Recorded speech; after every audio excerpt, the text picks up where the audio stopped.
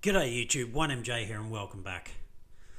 Alright, lunchtime here in Australia on Sunday, so again sort of, Saturday evening, and we can see a little bit of a bounce back. Now, has the weekend retracement, have we sort of seen the worst of it? I would like to sort of hope that we have, and also I've found something that I think, gives me and hopefully yourselves as well a little bit more hope that maybe we've seen the bottom, but we'll have to wait and see. Right, look, $1.367 trillion, so again still saying above the $1 trillion mark, which is good. Not quite the 1.5 trillion dollar mark that I thought we would hold. We definitely went lower. BTC dominance 45%, ETH dominance 15%, and gas, good lord, I can't remember the last time I saw gas prices at 6. So very, very interesting. All right, again, there's been a bounce back, so it's looking good over 24 hours, but over 7 days, still not looking great.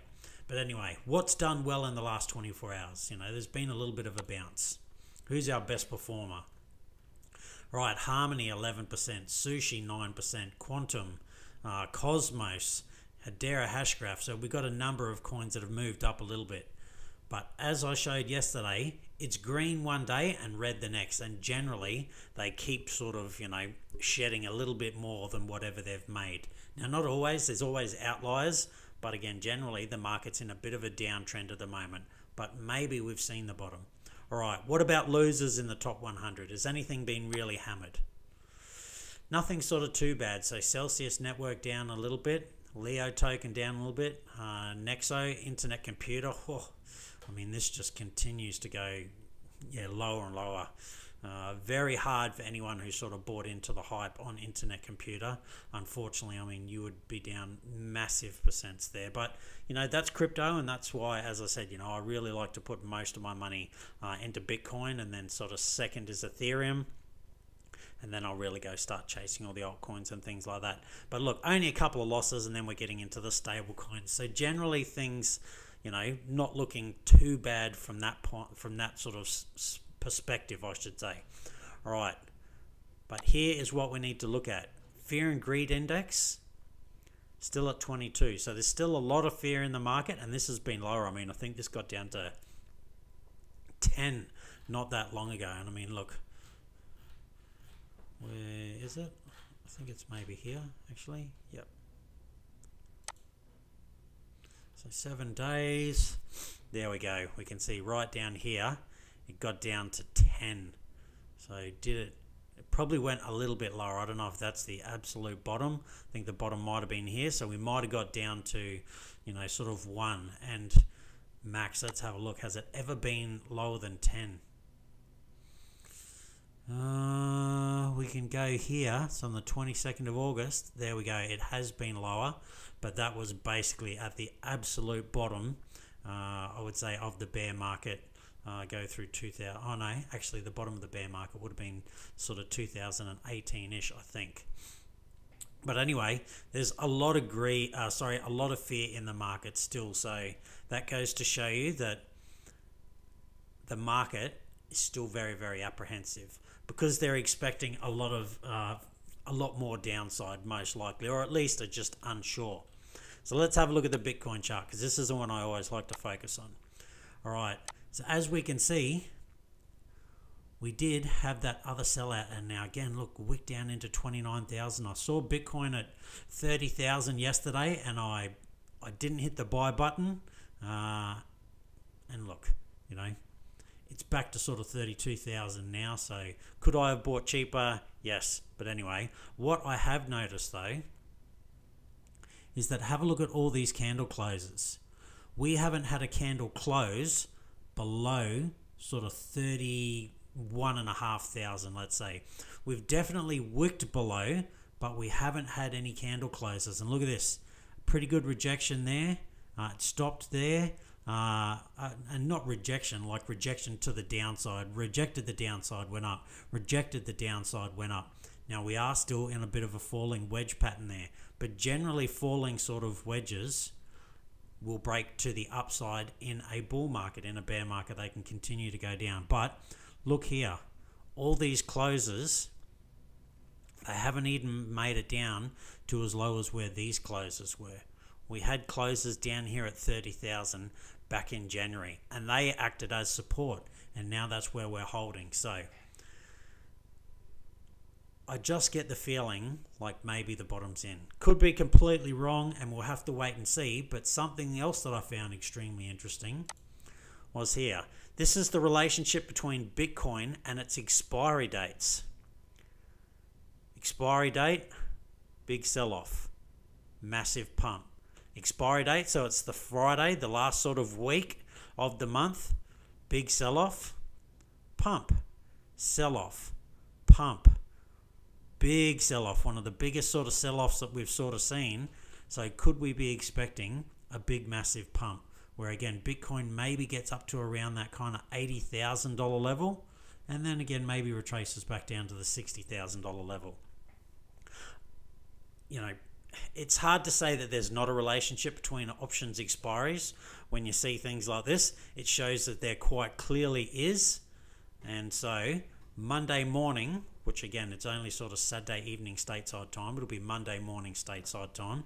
So not for Australians, we got to wait till kind of Monday sort of night, Tuesday thereabouts. Could we see a big massive explosion to the upside? I'm kind of hoping that that might be the case, because again, this has been one of the worst corrections we've ever seen in Bitcoin history. So new things are currently happening. So does that mean we could see an even bigger correction? Yeah, look, absolutely possible, but I'm just not sure that's what we're going to see. So anyway, what I want to do is move on to this article here. So this is about DeFi.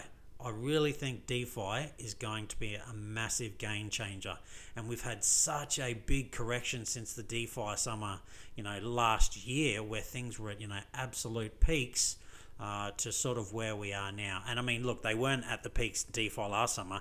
They got high. DeFi was at a peak, sort of 3 months ago, like most coins were. Everything got really, really, pumped up. But what I found interesting was here.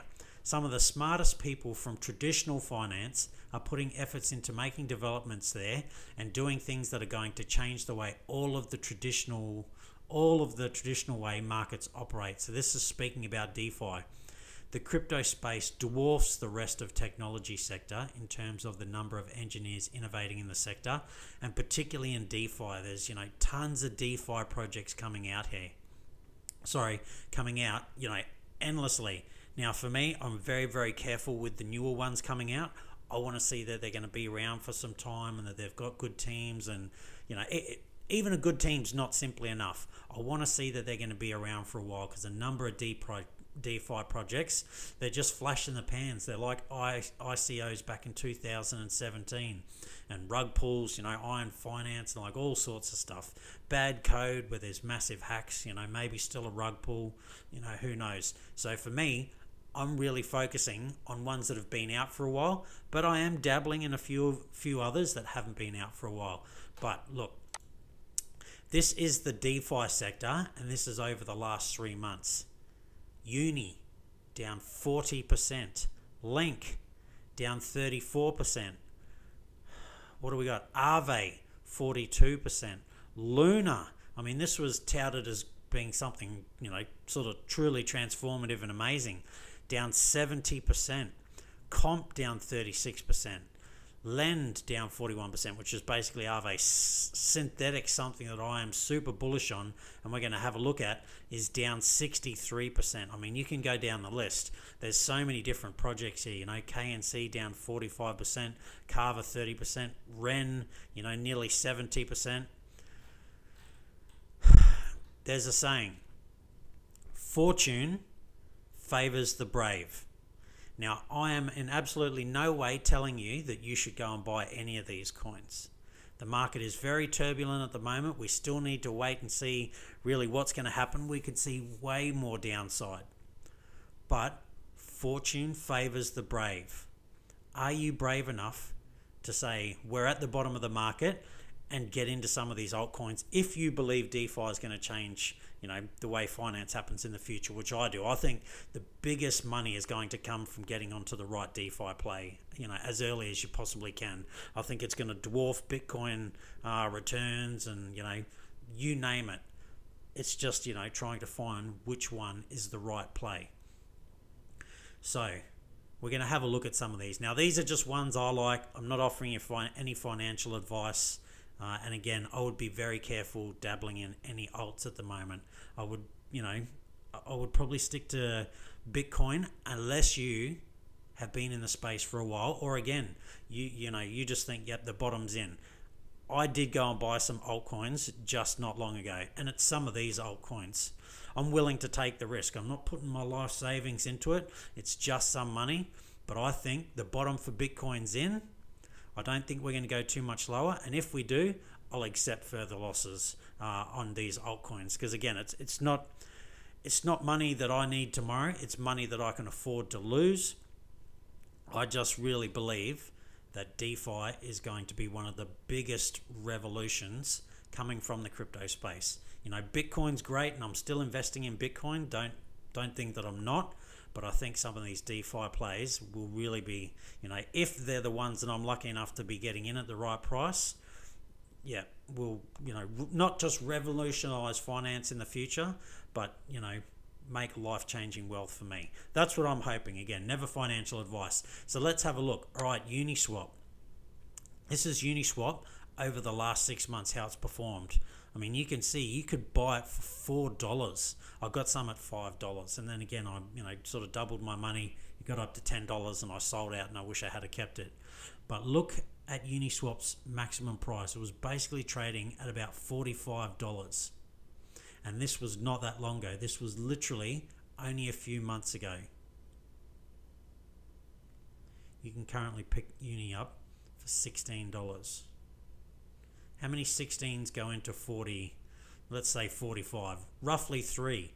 You can currently buy Uni for a third of its price from its old all-time high. I definitely jumped on some Uni today. Absolutely 100% jumped on Uni. I really like Uni. I think it's got lots of long-term value. And again, the Uni token at the moment isn't really, it doesn't have a whole lot of value other than the price going up and down.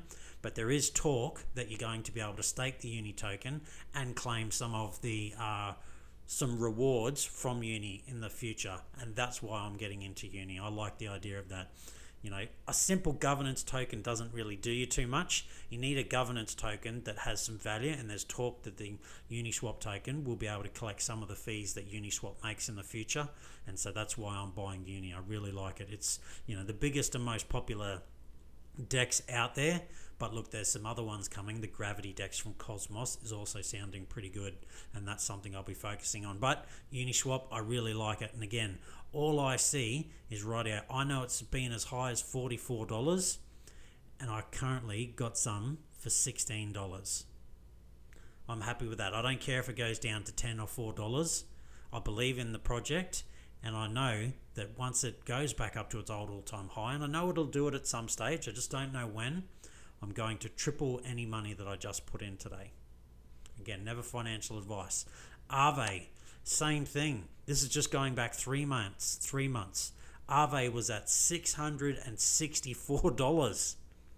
You're currently being able to buy it for less than $200. You're tripling and almost a half your money if you're buying Aave now, and it goes back to all-time highs. And if it gets back to an old all-time high, do you think it's just going to dive and fall back down here again? Unlikely. Not impossible, definitely could, but it's likely that it gets to its old all-time high, has a retracement, comes back and tests it a few times before it breaks out in the next bull run. And now look, that may not be for years, who knows? But all I think is that not only can Aave get back to $600, I think it can go much higher. A lot of people are saying Aave can get to $1,000, $2,000. So if you're buying it at less than 200 and it goes to 1,000, you have 5x your money. These are the kind of exponential returns that can be found. But again, they say fortune favors the brave. So you got to be brave. But what we need to also remember is fools' money can be separated from them fairly quickly. I can't remember the exact saying now. I had it before. So, is this the lowest that it can go? No, maybe not. And is it guaranteed that Aave is ever going to make it back to its all-time high? No, it's not guaranteed. But for me, I'm confident that it will, so I bought some Aave today. All right, Terra Luna, again, look at this. This was a really hyped up project, and it got as high as $22. And now you can buy it for $5. But what does it sort of look like here from May? It's really sold off the bulk of it, and it's trading at prices where it roughly traded, back in February. So it had this breakout, traded sideways, had this big, pop, fell down, fake out, fell down, and now it's really been kind of trading. And I think this is what we could call a fair price for Luna at $5. Not saying it couldn't go lower, but you buy it at $5 and it makes it back to $22. That's a 4x on your money. What are the chances that Luna probably goes higher if it makes it back to 22 in this bull run? I would say pretty good. I like the idea of 4xing my money. Now, I didn't buy any Luna today. I may buy Luna on the next run. We'll have to wait and see. But again, this just sounds like a bloody good buy. And there's Luna was a fairly hyped up project, and it's just not hyped up by pure hype. Got a good team behind it, good platform, good tokenomics and things like that. It rated well on token metrics, and I like token metrics. So again, I bought some at a little bit more, but this looks like a pretty good buy. All right, Chainlink. One of the the big OGs, and this coin has performed amazingly well since it came out. Now it still has corrections like all coins, and look at the correction it's had. This was trading at $52. Let's just round it up. Excuse me, $53 on the 10th of May. That's only about sort of a month ago. Getting close to a month and a half, but a month and a half ago, this was at $52. You can currently buy it for $16.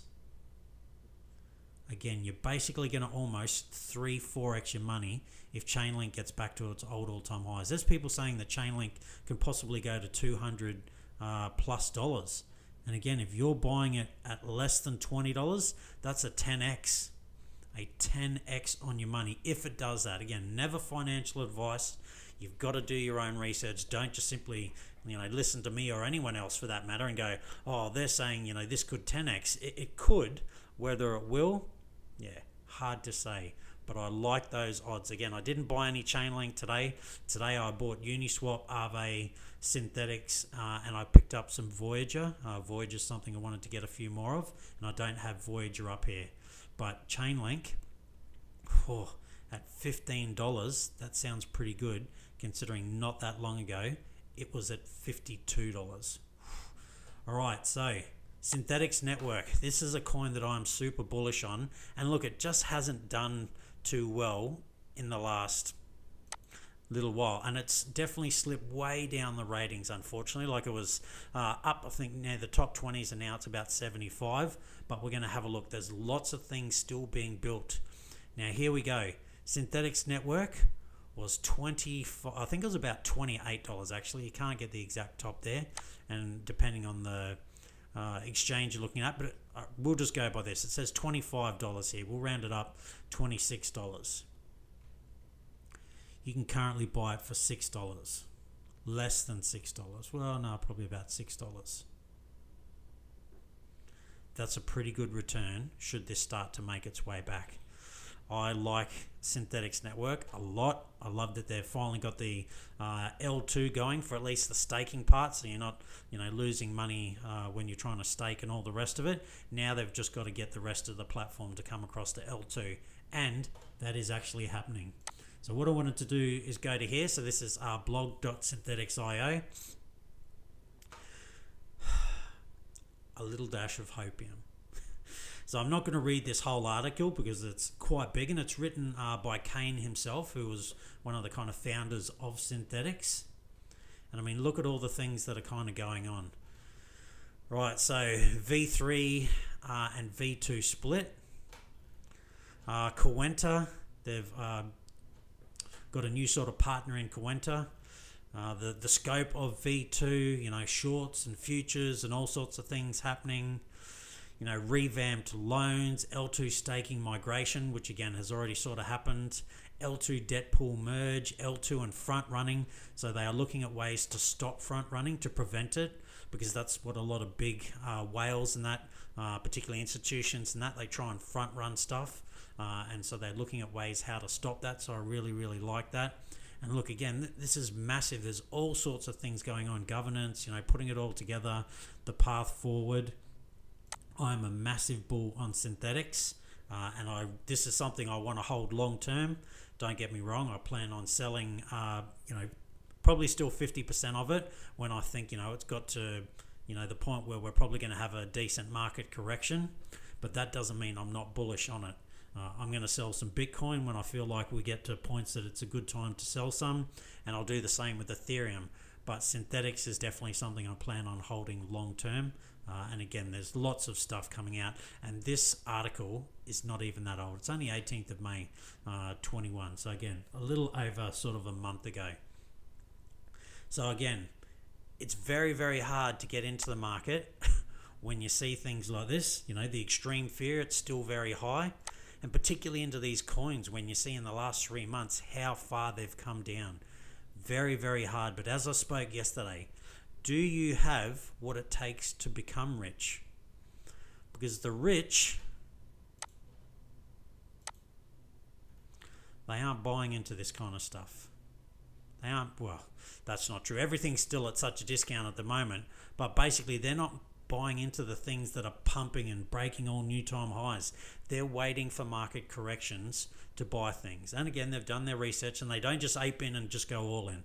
Like I bought stuff today, but I didn't throw everything I had at it. I just bought into it, and I'm going to happily scale into certain things when I feel like they're at a really good price, and when I feel like maybe this market's getting ready to turn. I do get the feeling this is going to happen, and it may start on Monday, but if it doesn't and the market correction goes down further, all good. I've got more money. I'll just really, again, focus mainly on sort of Bitcoin and Ethereum, but I am happy to throw a few dollars at a few of the altcoins that I really like. And again, DeFi is where I think truly life-changing wealth is going to come from. It's not that you can't do it from Bitcoin and Ethereum, but they've already sort of, really started to pump. These DeFi projects, most of them aren't more than a year or two old. You are still super early. It's just trying to decide out of all these different ones, which, couple, because there will be, a couple of really, obvious winners, and then there'll be some others that'll just do all right, and then the majority of them probably won't make that much money at all, and unfortunately will disappear. That is the hard part. I don't have those answers.